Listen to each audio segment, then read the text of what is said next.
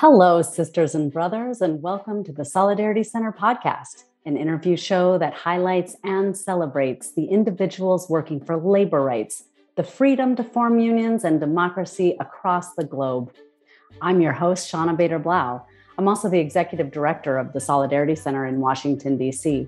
We're the largest U.S.-based international worker rights organization.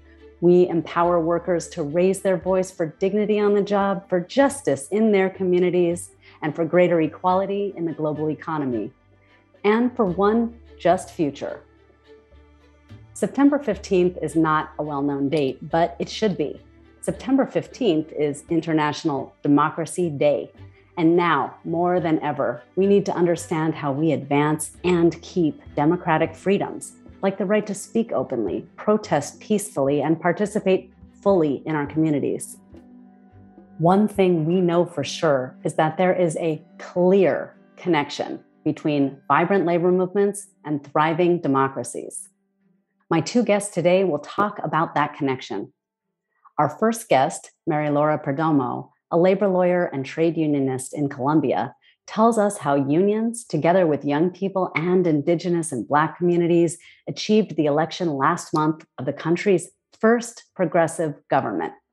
Mary Laura has been an integral part of the multi-year democratic process that unified people around their basic rights like decent wages, accessible healthcare, and an end to discrimination, and the violence that has visited union leaders far too often in South America. Later in the show, we'll put the recent events in Colombia into a global and historical context with Angela Cornell, the founding director of the Cornell University Labor Law Clinic and a Cornell labor law professor. Angela is also co-editor of the newly published volume, The Cambridge Handbook of Labor and Democracy. She will explain how, by fighting to close the huge gaps between the very rich and the rest of us, unions push for a more equal society, which is essential to thriving democracies.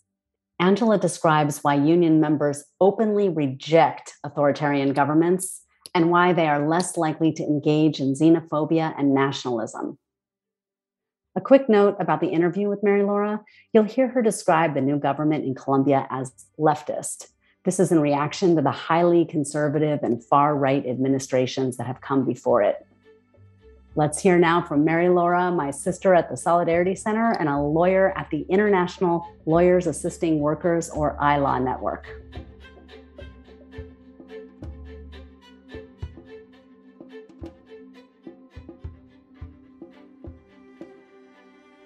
Hola, mucho gusto. Mi nombre es Mary Laura Perdomo. Hi, everybody. Pleasure to be here. My name is Mary Laura Perdomo. I'm a labor lawyer from Colombia, and actually I'm the regional coordinator for Latin America and the Caribbean for the ILAW Network, which is a global network of lawyers assisting workers. Este año en Colombia tuvimos dos elecciones. This year, we had two very important elections in Colombia. We had our elections to the Congress of the Republic, which is our parliament, and we had our presidential elections. And for the first time in Colombia's history, we elected a leftist government. But not only that, we also elected as vice president a woman who comes from one of the most marginalized sectors of society in Colombia, an environmental warrior, a Black woman. And I can't stress this enough, it's the first time in the history of Colombia that we've chosen an alternative, progressive, leftist government. There are several factors that explain why we got to elect this leftist government and why we have such an environmental warrior as a vice president and someone who also fights for the rights of those who have been marginalized. The first factor is that there was a big social revolution, and it's part of a chain of big social upheaval that was happening all over Latin America, and that changed the proportion of leftist governments in the region. So it all started with a big strike that was actually called by the unions in the country and in the last months of 2019. And it was a call to strike in response to the deep inequality and the armed conflict that we had been suffering for a long time. And also you have to understand that the job market in Colombia is composed of 70% of people who live in the informal sector. So when social distancing measures were enforced, these 70% of people did not have a way of making money. And so We also had a problem with our healthcare system because it had been privatized. It was not functioning properly, so it could not help people when they needed it the most, and that resulted in more deaths. And so in 2021, the unions decided to call again for another strike that was fed by the 2019 strike that had been cut short by the pandemic. So this big social energy took over the cities, took over the whole country. And when they saw that the government was doing absolutely nothing to respond to all this, this pushed Colombian people over the edge. That's when they decided that they needed to change everything that had not been working until then. The two big strikes called in 2019 and 2021 by the unions respond to three big reasons, I think. The first is that the government decided to implement a series of reforms in labor that just wanted to create a parallel system for Social Security that was going to turn work into an even more precarious and more flimsy situation for many of the workers. Second, they wanted to launch a series of fiscal reforms or tax reforms that meant that they were going to raise the taxes for the poorest households while lowering the taxes for the powerful corporations and the rich people that had put the previous president in power. And the third reason, I think, is the anti-social violence that we've been seeing in Colombia, because in Colombia, union leaders are still being murdered for what they do, together with the anti-social violence that we're seeing and the fact that the government was trying to deepen the inequality with the proposals that they have put forth, that made people realize that they couldn't take it anymore. One of the most important factors that explain how we got a new Congress and a new government is, as I said, the inequality that we've been talking about in our conversation. This inequality is picked up by the unions, and there were other social movements, environmental movements, student movements, racial movements for racial equality, movements for the defense of human rights, and all these movements, including also the LGBTQ plus community, they had all been resisting and fighting back, but working separately because in a weakened democracy, what the government always does is attack social movements, try to hamper their growth, try to keep them from reaching government, try to keep them from establishing a dialogue. So when the unions called these strikes, the unions were united, and then the social movements that they heeded the call, and then they got together as well. And I'm talking about indigenous rights movements, environmental movements, LGBTQ rights movements, university students, both coming from private and public universities. And this unity was heard in all Colombia. And of course, when a democracy is weak, what would the government do? It just brings out the worst in them. Not only they didn't want to hear what they were saying, but they also attacked them. So this movement, when the social movements started working together, they brought all their demands from all regions in the country, regions that might have very different needs, because in some regions in Colombia, not only are they starving, but they lack internet access, they lack access to potable water, they lack access to hospitals. So the social movements decided to work together, and they presented all their proposals in a single document that they submitted to the government. The government did not listen, and when they were dismissed, this was the wake-up call for Colombian society. They realized that they had to change things. Primero, todos nuestros esfuerzos se enfocaron en el cambio. We had focused so many of our efforts on changing, on getting to pick something different in over 200 years of our republic. And so we focused on taking the streets. Every union became a central where the campaign was discussed. They became forums for, the discussion of the politics of how to change the country. In every square, you would see students talking to the citizens about the different candidates, about the different political programs, and why this was important. The celebration was huge. There was a party like you had never seen. Not even if Colombia had won the Soccer World Cup, we would have seen such a celebration. Everybody was dancing in the squares, cars were honking. We cried, and for the first time, we didn't cry out of sadness or over the bodies of all those that we had lost. We were crying out of happiness because it was a beautiful, historic moment. The following day, after celebrating, we were like, okay, we have to get organized because we have fought, we have won, and now it's time that we hold this new government that we elected accountable.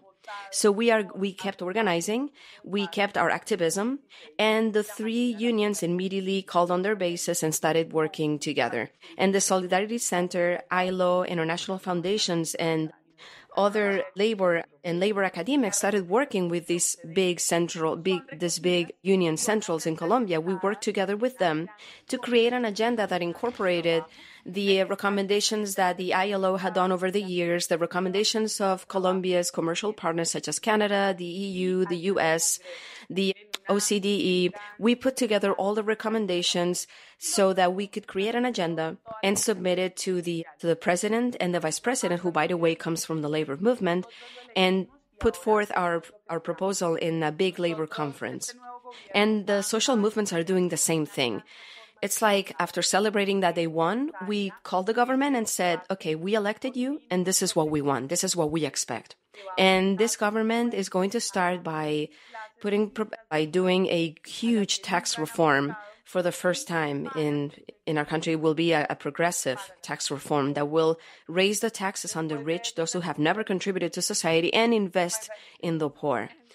And we prioritize political reform, reform of our healthcare system, reform of the labor movement, which of course we are hoping, and we are helping to shape. And of course, in energy reform. In total, we are hoping that there will be at least 12 major reforms over 2 years.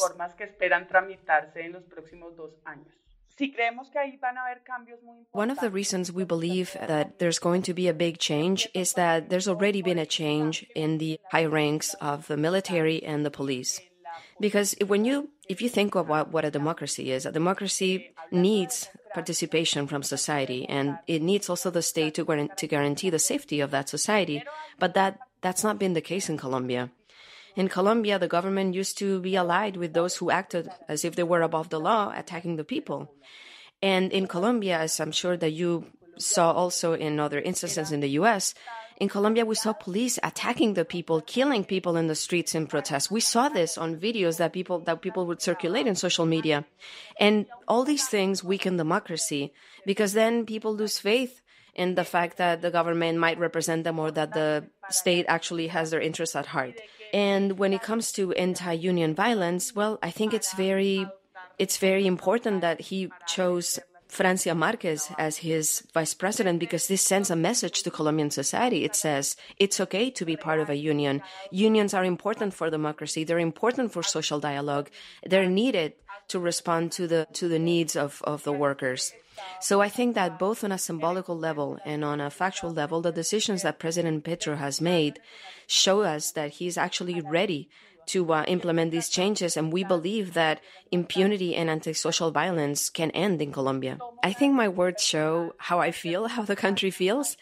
So I've been supporting union work even before I left university, and it's like we were used to losing, right? Because we would protest against what the government would be doing. We would try to raise awareness, and we were always doing so in a defensive way because we were used to losing, and we didn't want them to harm us anymore, to take away any more rights. And so I made the personal decision to support President Petro and Francia Marquez's agenda, believing that change was possible. And now we're happy. We're hopeful. We believe that change is possible.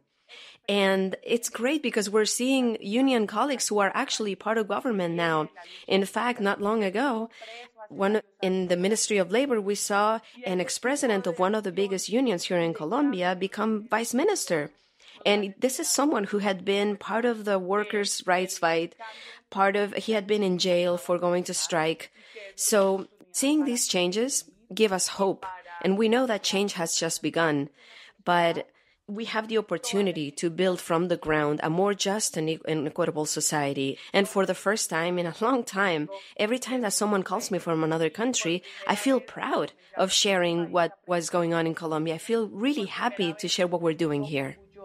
Y por primera vez quiero compartir con alegría lo que estamos viviendo aquí.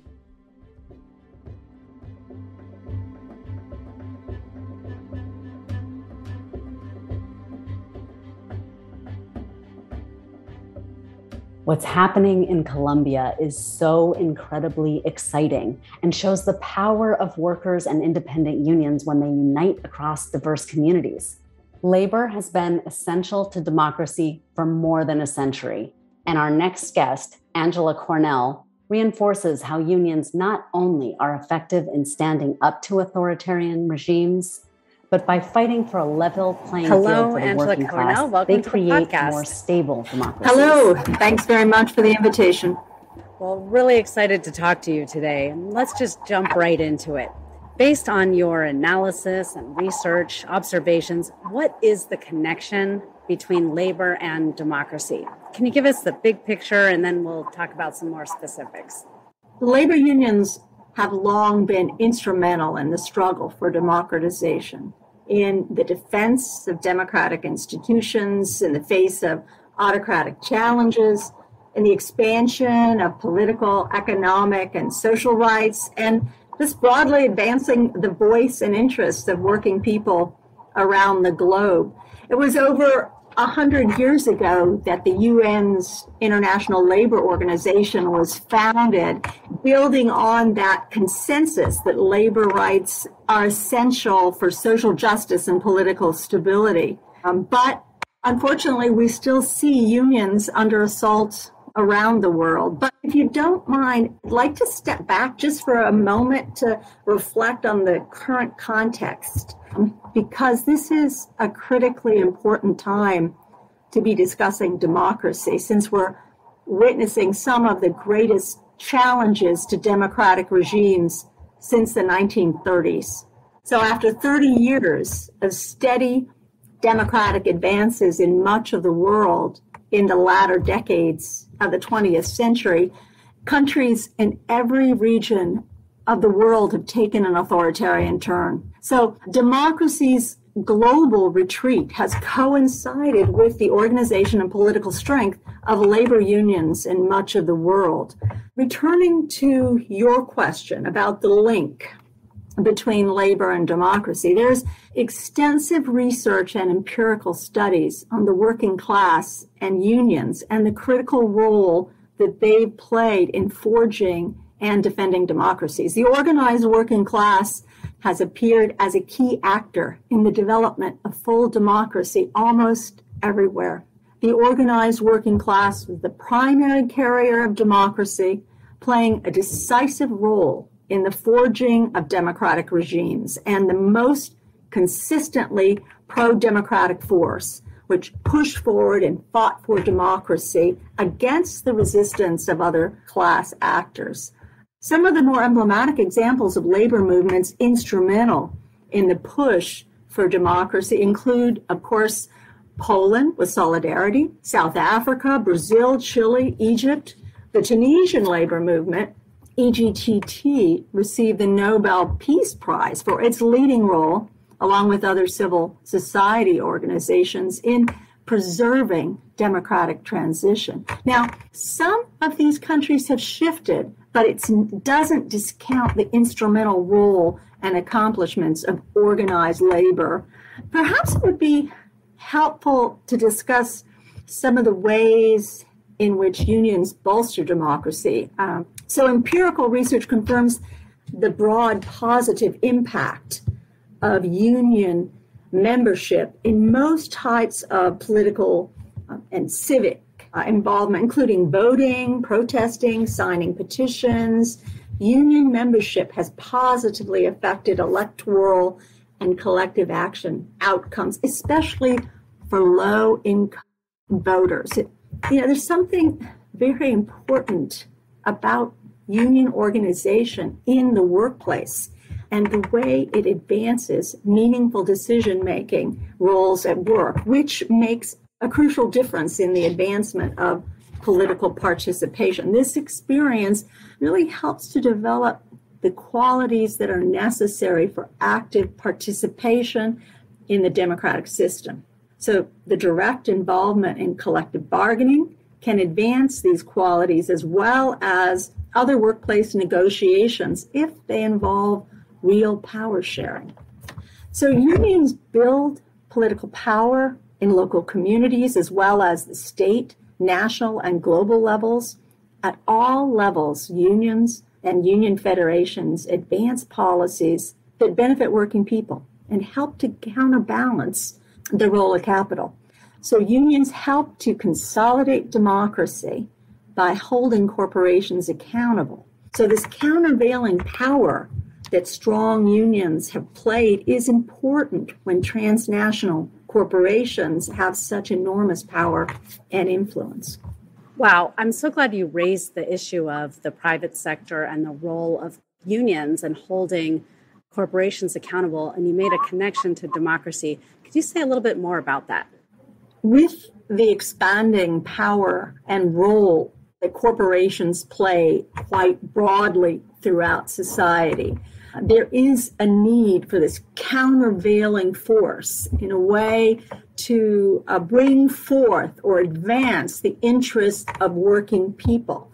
And that's critically important around the globe. And the examples you were sharing, there's a clear line of unions fighting to level the economic playing field, closing huge gaps between the very wealthy and everyone else to ensure that wages support families. Can you tell us more about how a more equal society, economically, as well as socially, culturally, is essential to thriving democracies and the specific role that unions play there? So as union membership has declined, we've seen disparities between the rich and the poor increase. This gap actually has even grown during the pandemic. The very wealthy have seen their wealth expand dramatically. And this level of inequality erodes social cohesion. It undermines democratic institutions. In addition to the disparities, we've also seen dramatic gaps in the growth of workers' wages and that of the level of CEO compensation, with the latter growing dramatically. So while working people have not reaped the benefit of their increasing productivity in recent decades, CEO compensation has skyrocketed.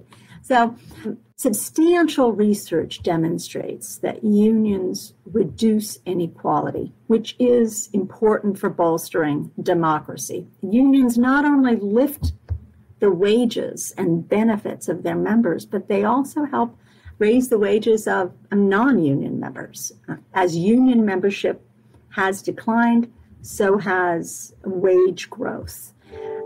Importantly, unions have also been instrumental in the passage of labor protections, the social safety net, including Social Security, minimum wage, overtime, workplace health and safety, medical leave, among others, confronting strenuous opposition from business interests.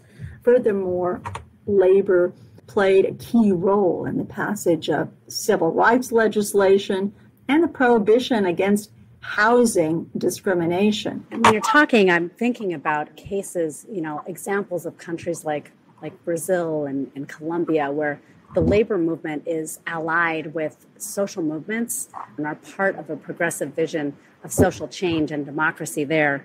I understand there's new research that shows that unionized workers are less susceptible to appeals of xenophobia, racism, and nationalism because through unions, they come together with workers of different races. I think that's the reason. They come together across ethnicity, religion, gender. Can you tell us more about that? That's exactly right. According to recent scholarship, unions diffuse and reinforce values of solidarity among their members, and this can effectively counter the exclusionary ideology of the radical right. So radical right parties and populist leaders have been able to garner support from white nationalists and build on anti-immigrant sentiments and xenophobia. These very extreme positions have been able to gain support from the white working class, which has faced significant challenges under neoliberal globalization. But union membership reduces racial resentment towards African Americans, which helps to explain why the labor movement is the largest mass membership organization of people of color. This work reinforced the ways in which workers of different origins and nationalities participate together in the union context. And it documents that union members, really documents that union members have more effectively been able to resist radical right parties and leaders. I just wonder, because unions, their leaders and members in so many countries around the world often have been among the first targets of authoritarian regimes. They're certainly the targets of right-wing populist regimes. So why are they often the target of authoritarian regimes? What is it about the labor movement that threatens, these other kinds of leaders that are not democratic? I should clarify that when I'm talking about labor unions, I'm talking about independent unions with political and organizational autonomy. And in some places, business interests and even the state can control and dominate labor unions. But back to your question, independent labor unions are often the target of repression in the fight for democratization as a result of their role in historically in displacing colonialism and fighting fascism, where they were promptly the target of repression in Nazi Germany, Mussolini's Italy, Franco's Spain. I mean, even in democratic regimes, trade unionists have been persecuted by business interests, and in some countries, those interests are linked to right-wing militias or state actors for their role in advancing the economic and political interests of working people. I should also add, we were talking about a moment ago, and you mentioned this as well, the ways in which authoritarian-leaning leaders and regimes target immigrants and try to build on racial divisions. I'd also like to note, we also see many of these autocratic leaders and parties undermining the interest of women as well. And we see that affecting policy. So the labor unions have been important, not just in racial equality and also advancing the interests of immigrant workers, but also in advancing the interests of women, which have really come under assault as well. Well, I know that the collection of unions that are in the AFL-CIO are combined the largest membership-based women's organization in the United States, and that most certainly translates globally, where we have more than 70 million women in independent unions across the globe, largest women's organizations in the history. This is a really inspiring conversation. It's inspiring to me to think about the possibility of working people coming together, building these institutions, and standing up for democracy, and democracy that delivers and is meaning for real working people.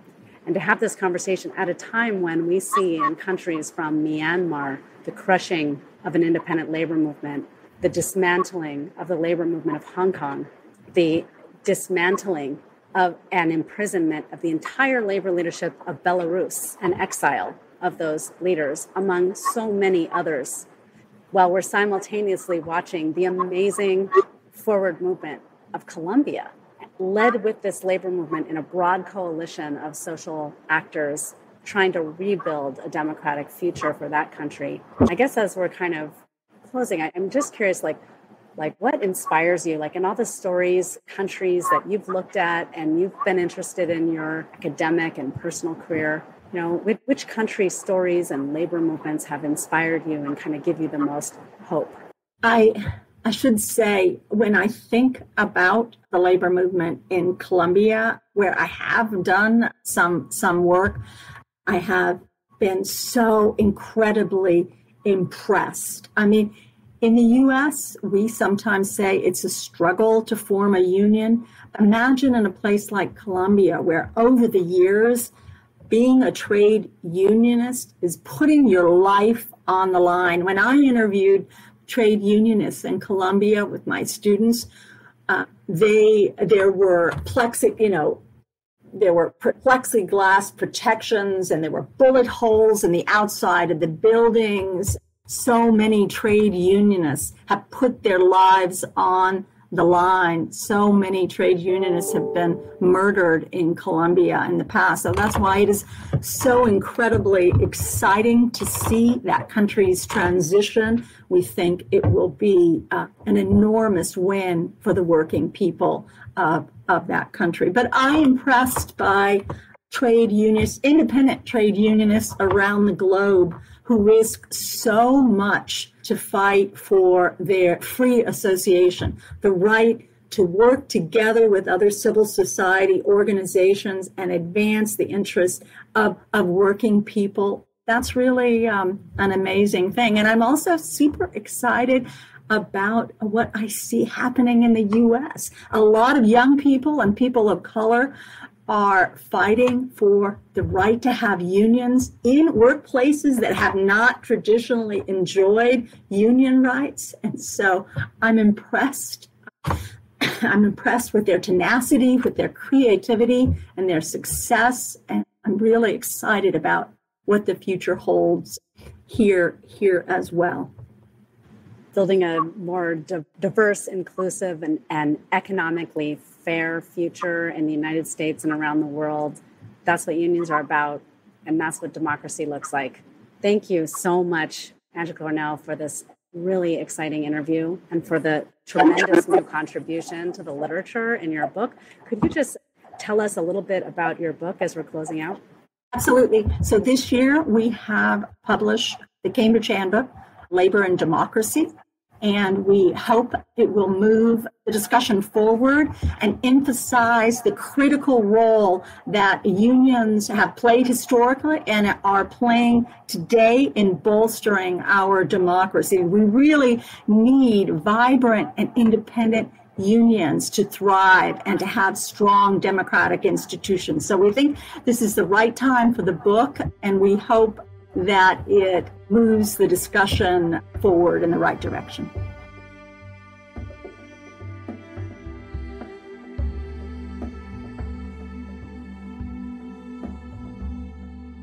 When we think about what makes democracy work, Angela Cornell and Mary Laura Perdomo make it clear that unions are fundamental. Unions reduce inequality, which is important for individuals to thrive and participate in their communities. Unions have been instrumental in the passage of worker protections and in creating a social safety net, including minimum wages, workplace health and safety, and paid sick leave. Unions unite people across communities, and in so doing, foster greater understanding and acceptance, building resistance to anti-democratic movements built on racism, nativism, and ethnic and religious hatred. Through the collective strength of working people, unions can stand up to authoritarian governments. And many times, they offer the only successful resistance because of this united front. When we look at how we make democracy work, we look at unions past and present.